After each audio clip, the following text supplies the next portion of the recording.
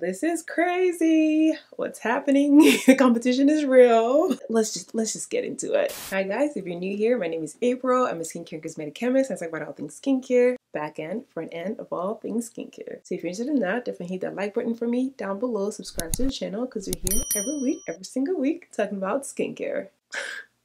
The competition is real, y'all. After I made my last video talking about the new Ambi serum that just came out about retinol, someone commented, it literally is the same exact replica for Cerave's Retinol Resurfacing Serum.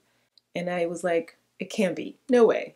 But y'all, when I checked it out, I was shook. I figured it's only right to make a follow-up video comparing both products. Actually, both products are pretty decent products with slight few differences, but pretty much the same. But again, I always say, if you've watched the video up here, a very old video where I talked about how two products can never truly be the same, especially since we don't know the origin of it, we don't know the compounder who made it, we don't know what manufacturing facility is coming from. There's so many nuances when it comes to formulation that you can't really just say two products are the same just because they have the same ingredients. But for all intents and purposes, these products are pretty much the same, just based off of the ingredient list. So yeah, let's just talk about these products. The Ambi product in particular is the one with the encapsulated retinol. This one also has key ingredients like niacinamide, hyaluronic acid, and ceramides. The one from Cerave also has encapsulated retinol, niacinamide, ceramide, hyaluronic acid, and the only different key ingredient is licorice root, which also helps with brightness. Looking overall at both ingredient lists here, they both literally mirror each other, which is kind of wild.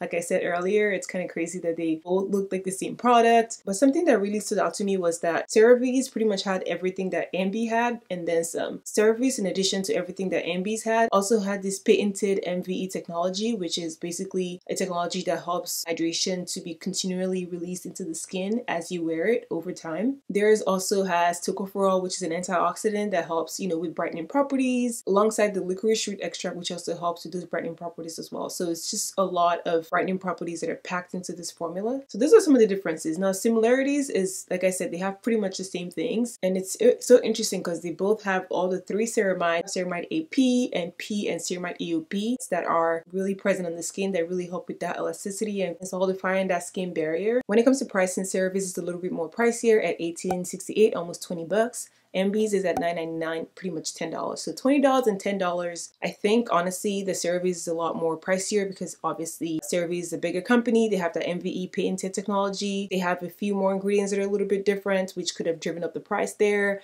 Marketing, everything else that comes with just being like a big manufacturer. So like all the tests they have to do, where smaller brands like Ambi might not really have to meet up as much as Cerave might have to. So those are some of the things that could have driven up the price with Cerave. So which one would I pick? If you have extra money or disposable income, I would just go with Cerave because it's a more trusted brand, well trusted by dermatologists and just skincare experts. For Ambi, this is a new product, so we don't know how much technology really went into creating this product. But other than that, I think they're both pretty great products. If you're looking for an ingredient to help with mild hyperpigmentation, both of them will work just great. But again, just being in the industry so long, Cerave's technology has more integrity just within the industry. That's it. I hope you guys enjoyed this video. If you have any video suggestions, I'm going to be recording a lot more videos. You're going to be seeing me a lot more, so definitely leave your video suggestions below. If you like this video, make sure to thumbs up and don't forget to subscribe and join the family because we're skincare lovers over here, all right?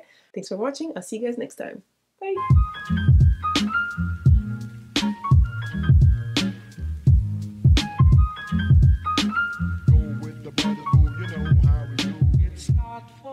To say